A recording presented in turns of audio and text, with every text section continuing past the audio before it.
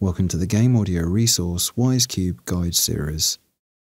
This is a handy quick list that gives an overview of what every event and most game syncs do, with a few notes of warning about usage. Use these lists to assess what each sound event does and what you would like to do with it. As there is a large amount of content of information to list, a full video guide would not be productive. This video is a quick overview of the content available.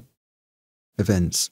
This tab lists all available default events that have been hard-coded or implemented for the default Cube project into the Wwise engine. Details listed can be filtered or searched. Events are basically calls from the game engine to Wwise of what audio assets to play. In the Game Syncs tab, lists all available default game syncs that can be used to control content implemented into Wwise. Details listed can be filtered or searched. Game syncs are basically a way to control how an asset gets played.